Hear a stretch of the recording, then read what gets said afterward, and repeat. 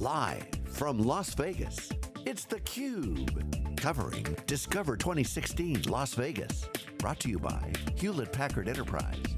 Now, here are your hosts, John Furrier and Dave Vellante.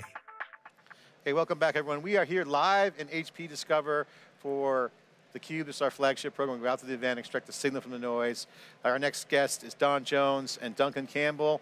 Welcome back to theCUBE, guys. Good to see you again. Last time we saw you was HPE Discover in London, right after the split. Everyone had a spring in their step. Okay, all steam ahead. That's right. HPE Discover 2016 here in Las Vegas, the big show in the States. You still have a spring in your step. You got a spring in your step. Good sign. I mean, this is about the same kind of messages, but a little bit up-leveled in terms of, speed, data. We heard a lot of the stuff around data at the center of the value proposition. Yep. But also, Meg said something in the keynote. I want to bring this up because this is the top of our segment, is really the relationships in the ecosystem. She said around ES, talking about the ES spin out, and then TS, technology services, or technical services, I think technology services, Scott Weller's group, that's the crown jewel. Yep. So clearly, and we hear this at Sapphire and all the other events, the cloud game is about integration, it's about value creation, and that's going to be about bringing it all together. And integration is not kind of talk, it's not as sexy as kind of outcomes or solutions, but that's where the game's being played. So you're seeing the crown jewel being the partnerships, the alliances. Don, I mean, what's going on? I mean, this is a game changer because the operating models are changing for the customers. Yep. So that means the relationships on how they get delivered, how you guys form your partnerships is changing. So give us the update. Well, first off, thanks for having me back. It was a great time in Discover London, and as you can see, we're ready to do it again here in Las Vegas. And you're right, the partnerships that HPE is driving are becoming much more important to us than they ever have, and they'll be even more so after the ESCSC spin out and merge. A great example today was the announcement we did with Docker. When I was with you in London, I mentioned this incubation partner team that we were building. And the idea is to take these young, fast, hot startups and really mature them quickly to leverage the best of HPE, which is our massive channel, our massive go-to-market ability with their great technology. So we were pleased to be the first, the industry's first Docker container platform that was announced today. So I got to ask you about Docker, because that brings up the whole microservices, you talk about the cloud, mentioned the SIs, and a lot of alliances are changing around it. A lot of people are saying, how early are we in this shift over to what I call the Dockerization, all these fast, we had Dropbox up on stage, which shows that, companies maturing, certainly a startup, kind of a unicorn. How early are we? Because, Duncan, from the early days of HP wasn't number one in the PC business and then catapulted number one. In fact, their PC Vectra was viewed as kind of like, I mean, you sold one, everyone got a bottle of champagne, but then they catapulted to number one. That's right. So you don't have to be first to be a winner. So like, just because the cloud native stuff was early, it still hasn't really taken off, or has it? So how early are we for customers? Well, maybe if I can jump in, I think it's important to understand just how fast the market's moving now. So Meg says, the future belongs to the fast. And so that is another reason why us getting out early with Docker, working together from an engineering standpoint, from a go-to-market standpoint, has been pivotal. So the good news is we're out there fast. We're out here making big news in the desert here. And I think that this is just a great sign of the things that we're doing across the board in alliances. And how early are we in the progress bar? I mean, you've seen these cycles before. What's your color on how early you are? I know it's faster changing market, but it's still early days, isn't it? Well, the one thing that I would say, you got to look at it by industry and by how people are looking at it from an innovation standpoint. So, I would be careful to say that we're early and way ahead. I think this is a market that's moving fundamentally very fast. HPE's out in front, and from our standpoint, I think it's more from a broader standpoint of what we're doing in alliances that's important. We're taking an overall HPE type of approach, easier to do business with. Now the partner can engage faster, and that's really what we did here with Docker. So it's across the board, not just a silo by silo, but fundamentally from an HP standpoint, bring that whole onslaught of resources to bear. So what's the algorithm, if you will, in terms of getting value out of partnerships? You got this huge portfolio of partners, and you have to reassess that portfolio probably more and more lately. Yeah. How do you guys approach that? Yeah. And how do you decide and determine how you're going to get value out of those partnerships? Yeah, let me answer that and build on it a little bit. So if you think about, I was with the CEO of one of the largest telcos about 2 weeks ago, And he made the point to me that his landline business evaporated in a span of 3 years. So when I think about how fast these things can go, it can be 3 years to go from landline completely gone, largely gone, to being a pure mobile play. And we got to think about that in the same way as part of our alliance strategy, right? So there are certain big alliance partners that will be important to us for the foreseeable future, the Microsofts, the Accentures, the Deloittes, the SAPs. We've also got to have this incubation idea. So you saw about a month ago, we announced HP Ventures, or our Pathfinder program, to really make investments, kind of Series 2, Series B investments in that ecosystem. On top of that, as you go up the stack, you start targeting your alliance partners with incubating solutions like Docker, or Mesosphere, or that list, and then bring those to market through HP's massive channel. And then on top of that, of course, sits these mega partners that are going to be long-term, incredibly strategic to the industry and to HP as a whole. Yeah, and maybe to build on what Don's saying, I think it goes to show that we feel that the ecosystems are now key. So it's funny, you go out here on the show floor and some of the smaller guys go, hey, we're pretty important now. And the fact of the matter is, yes, they are. So when you think about the whole ecosystem, it's both the advisory service, it's the innovation engine, and then the go-to-market force multiplier that we want to have.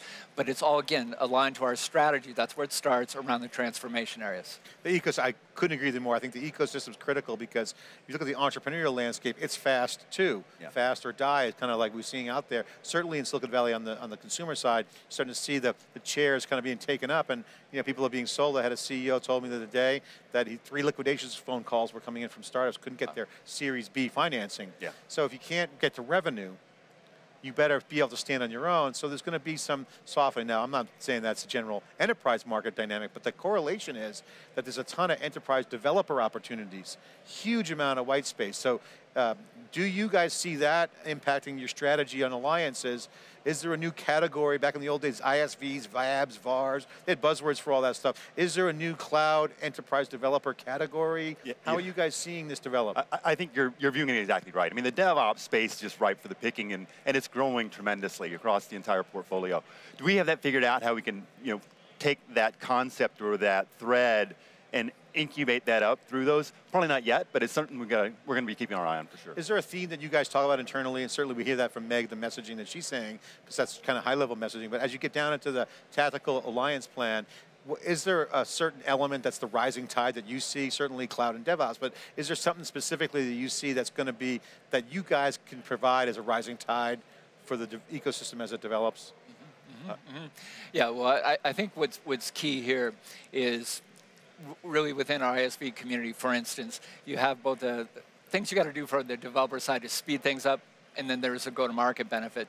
So what we're doing now is putting those things together, and really doing that since partnering is in our blood, okay, in HPE, and we actually do that cohesively now. And a lot of these partners want to have the flexibility not to be siloed into one particular discipline.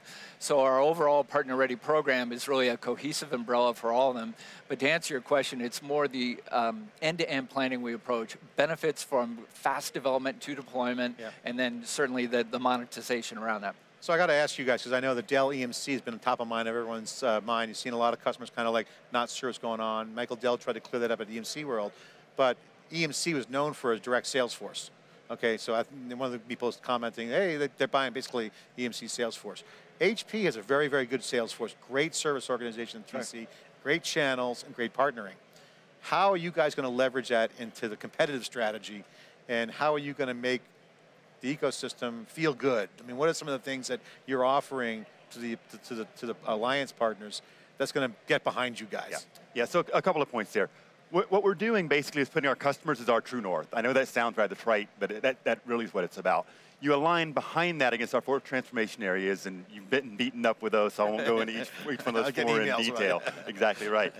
You could probably give the pitch. Transform, accelerate, enable. That's the 3 areas in the flow. And one other. So basically, through the transformation areas, customers true north, you then start to triangulate into some really interesting things. What we couldn't do before was say, all right, we're going to make a bet with a specific SI with a specific partner solution and take it to market. And we can do that now. So as an example, we can have a vertical SAP HANA solution for healthcare on HP infrastructure, and we're going to make a bet with Accenture because they're going to be our partner in that space.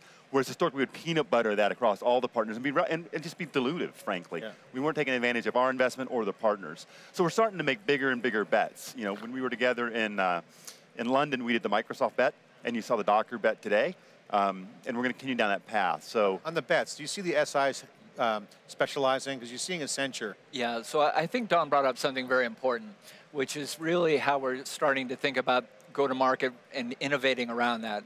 So it really is not just thinking about things in the old way, just like HPE plus a partner. It's more like, you know, we can do better. We can even accelerate this, be more innovative. When you think about combining with an SI from a consulting and advisory service, again, with the ISV, and then from a deployment standpoint, why does that matter? Because you could get a force multiplier. You can start to think vertical. And those are things that really, at that point, start to differentiate our overall program. And from our standpoint, at the end of the day, we really want the overall HPE Alliances program to be best in class. The timing is tricky, right? So take the Docker example. John, I remember you called me up and said, Jerry Chen did his first deal. Who was that? Docker. That was years ago. Yeah. Right? Okay, so, but yet SAP HANA, you guys went in early. Now, maybe there were competitive reasons for that or, you know, partnership reasons, et cetera, but you knew, you know, SAP, okay, great. Yeah. So can you, how do you differentiate between being too early, you can over-rotate into some of the new hot, sexy stuff? What goes into the thinking there? Yeah, so a couple things. So these decisions aren't made in a vacuum by the Alliance guys in any way, shape, or form. If you look at the amount of time that Meg personally spends with these partners, it's actually astronomical. I mean, she and Ben, the CEO of Docker, have been together for, you know, at least 30 hours over the course of last month. She and the team from Microsoft, she was going to be there Friday of last week. It just, they're super focused from Meg. And that trickles down to the EC as well, right? All of her direct reports. So I can just see Meg and Ben on the whiteboard, you know, whiteboarding they were going together. at it. They were going at it. But the focus amongst our executive staff on how we partner, how we position those solutions and technologies, and how we show the best of HP. We recently completed, oddly enough, the first ever Alliance Partner Satisfaction Survey. So we asked our partners, where's HP at on this for you? And I was super pleased with some of the comments and less pleased with others. You know, we came out loudly as the partner they trusted the most. And I was incredibly proud of that. I mean, we do what we say, and we say what we're going to do. What they did say was, it's still hard to do business with you, HP, right? And I think it's a legacy from our old structure with PPS, EG, ES, and HP software. So we're simplifying things for them as well in that way. So hopefully we're doing all the right things, and they're going to get the value out of the partnership that they're investing in. What are some of the things you mentioned easy to work with? Is it economics too? I mean, I can imagine the meetings. You know, it's what's in it for me kind of exactly. attitude. What's in it for them? I'm an alliance partner. Hey, HP, you're tough to work with. Okay, you guys are working on that. But what's in it for me? How do I win? Yeah. Mission force multiplier. What does that mean? Money, more cash in my pocket, more go-to-market resources. Resources. Yeah, it means all the above. So one, right? There's incremental revenue based on how you partner and partner well. All of these agreements we're doing have very structured business plans. We understand how we're going to make money, and some things will be an HP-led sales motion, some will be partner-led sales motion, and some will be joint. And getting clarity on that is super important. I think we tripped over ourselves in that in previous years. So point one, who's selling, and how do you sell? What's a go-to-market motion look like? So there's that bit. There's incremental revenue and resources that we can bring to invest in the go-to-market solutions that we're building and creating. So both on the innovation side as well as the go-to-market side. And then finally, it's just the growth that both companies expect based off the investments they're making in those go-to-markets. Yeah. Yeah, the other thing I would add too is they're going to look at their win rate too. So the fact that we're now can really move together as one company with a partner, when you increase win rate, that's good. Win rate's a huge metric. I mean, you look at the win rate, at the end of the day, that's all rubbing, you know, through the relationship. You're feeling each other out. The day-to-day stuff. The win rates ultimately is the scoreboard. Yeah, in our CRM system internally, what we found is if a partner is attached to a deal, win rate is 91%. 91%. I mean, it's just an astounding number. If they're not attached, it's significantly less. My final question before we wrap is, how are you guys dealing with the current dynamic of this now horizontally scalable kind of solution set? When partners have, I got a Microsoft practice over here, and I got this practice, you know, Accenture and whatnot. They all had practices in the old days. Are they also changing within your alliance partners that they had this practice? Well, I'm the Microsoft practice. Are they stovepiping? Are they breaking down those silos? What's the landscape like for the partners? Yeah. So one of the things I think that we're really seeing is more kind of a maturity on how we go to market. And fundamentally, I would give a great example. When you even think about IoT, really the best way to approach that is with the vertical lens. Who's in the best position to do that are our partners. So the SIs in particular, that is expertise with intellectual property and expertise they bring to the table.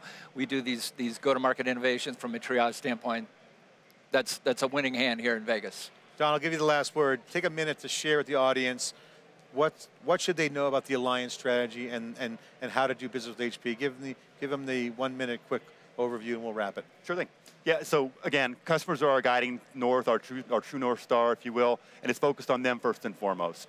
For our partners, we've got a programmatic approach now to how we manage them, how they work with us, and how we can both grow our revenue together in a way that makes sense for both organizations. And I guess the last point that I would just be really precise about, when we look at what we can do with our partners now that we couldn't do before, it's pretty astounding. And you're seeing that in the results on the things that we're announcing with Microsoft 6 months ago, Docker today, and we'll continue down that path of making big bets, big investments, and growing our joint businesses. Don, Duncan, thanks for sharing the insights on the alliances. Certainly an opportunity to be competitive advantage for the company, but also more importantly, work with, share the revenue and grow the ecosystem. Great. Thanks so much for sharing the insight on theCUBE. Thanks, guys. SiliconANGLE's theCUBE. I'm John Furrier with Dave Vellante. We'll be right back. You're watching theCUBE.